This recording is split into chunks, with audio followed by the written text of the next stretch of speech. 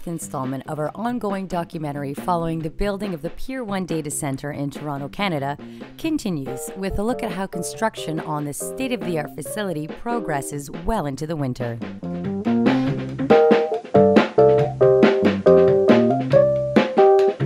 As you can tell, a lot of progress has been made since the last time we visited the site.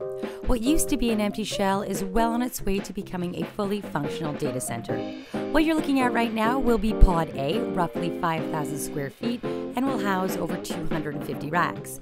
There will be 3-foot raised floors and no crack units or infrastructure of any kind in this area, except for cabinets and cabling.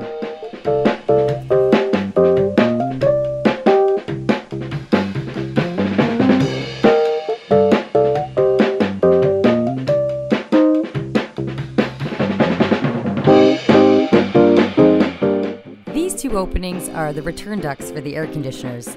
The lower one you see is where the boardroom is going to be, so that when you're in the room, you'll be able to overlook the entire data center. The water supply into the building has been slightly altered. It's 8 inches and it'll give them plenty of pressure for their makeup water and sprinkler systems.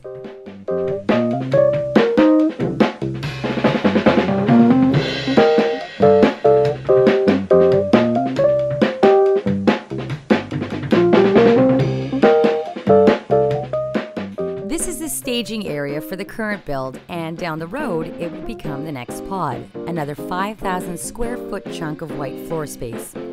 Sales will eventually dictate when the builds start, and most people hope sooner rather than later.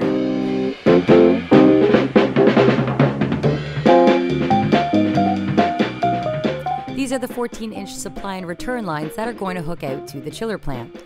There's going to be a loop around the entire building and will branch off into the mechanical aisles for the crack unit supply and returns.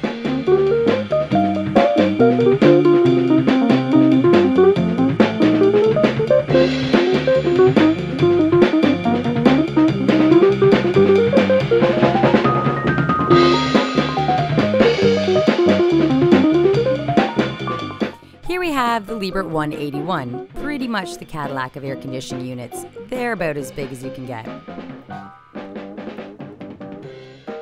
Right here is the 4-inch conduit for the duct bank back to the transformers. So what you have here is going outside to the transformers. This trench will go out to Toronto Hydro's feed. So with the duct bank starting inside, it then swings out and stubs up to all of the transformer pads.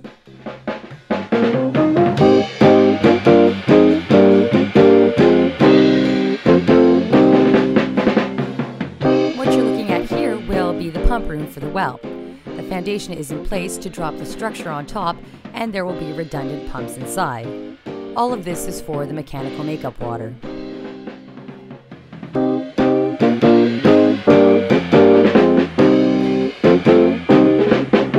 As you can see from our first visit back in the summer compared to now, a lot has happened at Pier 1's newest data center build site. Be sure to stay tuned to WHIR TV to see the completion of the facility over the next coming months.